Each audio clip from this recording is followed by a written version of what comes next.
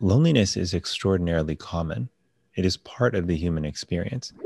If you are lonely, if you've been lonely, you are not alone. And it also doesn't mean that you are broken in any way.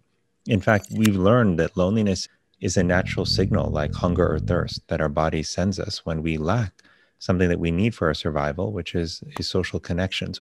If you want to understand why that is, it has to do with how we evolved as human beings thousands and thousands of years ago, as beings who really needed connection to others to ensure safety, to ensure we had an adequate food supply. When we were together, taking turns, watching for predators, when we were sharing our food supply, we did better together. So there is no shame in feeling lonely, even though society often tells us that we've done something wrong, or if we somehow find ourselves alone on a Friday night, or if we feel lonely on the playground, or in the cafeteria at school. Perhaps most insidious, but most harmful, is the impact loneliness has on our sense of self. Over time, we come to believe when we're lonely that we're lonely because we're not likable, which makes it harder to take a risk and a chance in conversation.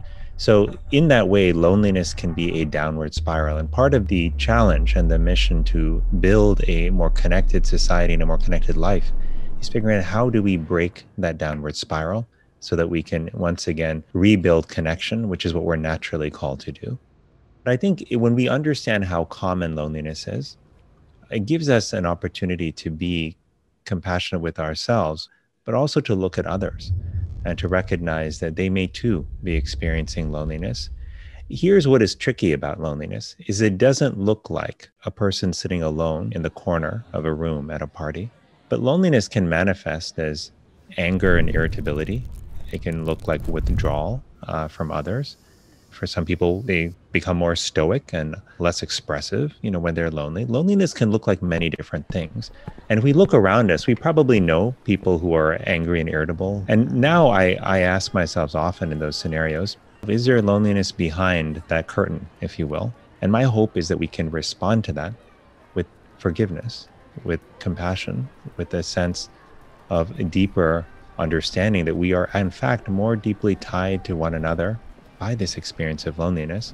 But the last point to remember here is that also gives us a special power, the power to help heal the pain of loneliness in each other's lives. What we need to be able to do is simply show up with our full selves, ready to listen, ready to understand, ready to be there for them, even if it's just for a few moments. When you listen to someone else, you're not just hearing the words that they're saying, you are sending them a message that they matter, that you see them, they have value.